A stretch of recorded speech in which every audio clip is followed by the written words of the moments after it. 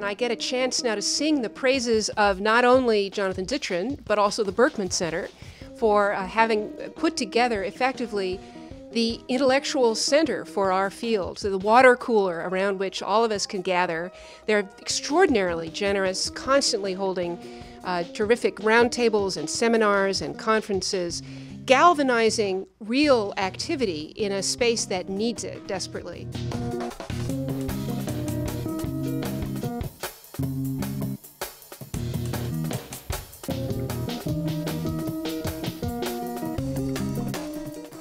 There's a couple really pressing issues, and I think that Berkman's ability to think about legal issues and technical issues and social issues together is what makes it such an incredible resource for thinking through how digital technology is changing everyday life.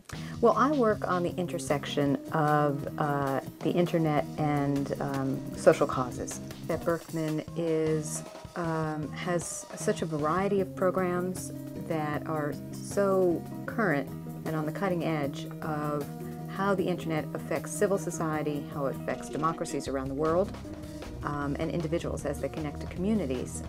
There's a wonderful intersection between my work on cultural commons and the way that people at the Berkman Center think about the internet.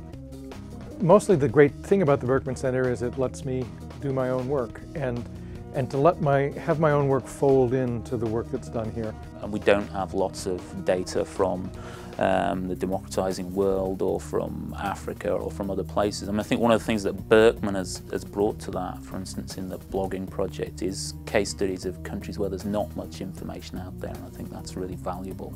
Internet is all about exchanging information and sharing your knowledge with other people. The Berkman Center, in a way, becoming a hub for people sharing information. I think it's remarkable to have a center dedicated to learn more and teach more about the use of internet for social means, and I think it's admirable that something like that is being done right here. The internet evolves as people start using the internet for health information in different ways. One can imagine that that's going to have a profound impact on the healthcare system, and there's a lot of cross-linking and opportunities, I think, for both folks at Berkman as well as people like me who want to understand the internet and information systems better.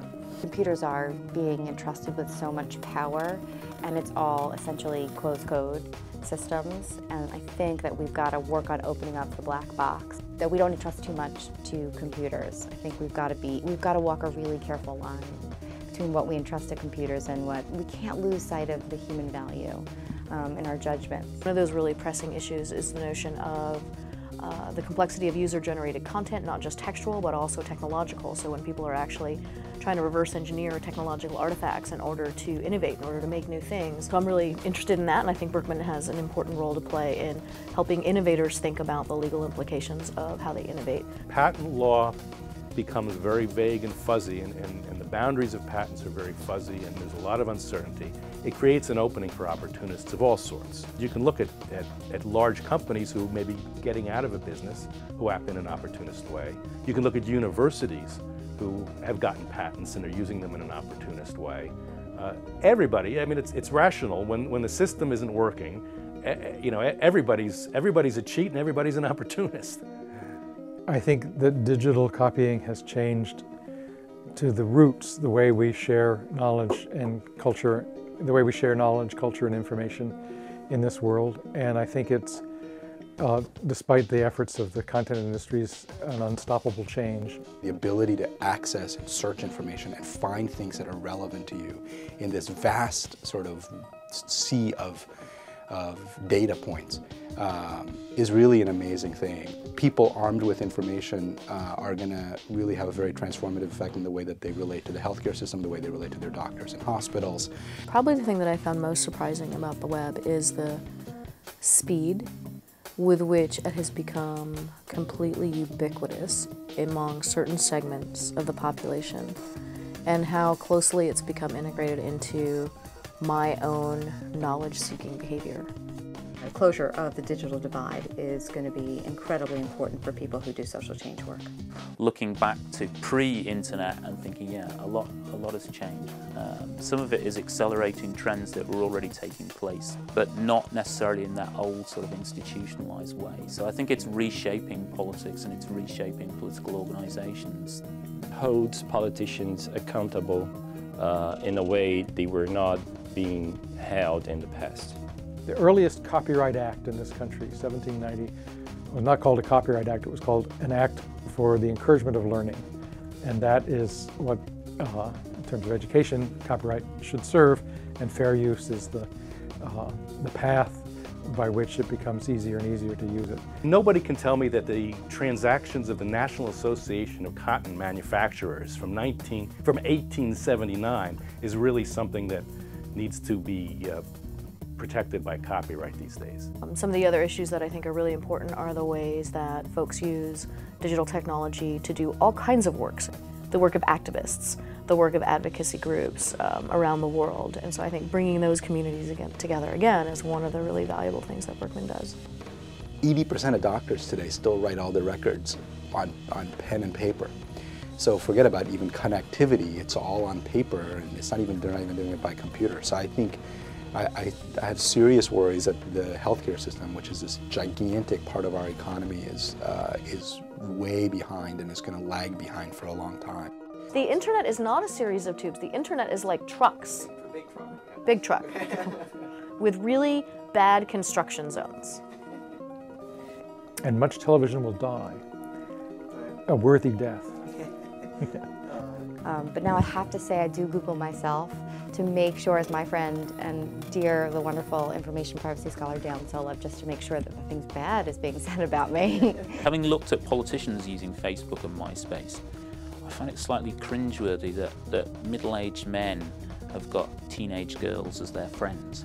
There's an enormous potential for our participatory democracy online. We're just not limited to the town square or to relying just on the mainstream press. But I think the more we network with each other, I think it's going to have a profound effect upon people's involvement with their issues and then in turn bothering their elected officials. So I'm hopeful. I'm not a Pollyanna, but I'm hopeful. The person that really provoked my interest was Stephen Coleman, who was at the Hansard Society and then went to the Oxford Internet Institute and was a colleague of mine. One of the great strengths of Berkman is that it has become the epicenter of so many internet luminaries. They set the stage for other people like me to want to learn more about what they do and incorporate it into our work. I've sort of taken amazing lessons from, of course, Lessig's Code is Law, Joel Reidenberg, who really, I think, started that conversation, Dan Solov's work on privacy, and then Jonathan for his vision on technology and just his insights on how the internet is taking us in different directions. So I would say those are sort of those are my stars of influence. And I would mention the good work, remarkable work of investigative reporters and editors. IRE, this organization of journalists here in the United States. I'm a fan of Larry Lessig's work, and I actually went to the Supreme Court and heard him argue the Eldred versus Ashcroft case.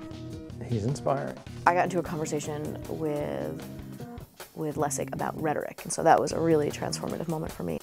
I have a good friend, Paul Holman, who's a hacker, and he gives great talks as well, and he'll stand up on stage and he'll hack into someone's phone in the middle of a presentation in order to demonstrate how insecure our devices are. Somebody like David Bollier, who is involved in the movement to think about knowledge as a commons. Jonathan Zittrain is the best speaker I think anyone will ever see. And he's like an entertainer. I really think he's got to be on TV. Forget the law. Like, it's not as lucrative, the law. Jonathan has to be on television.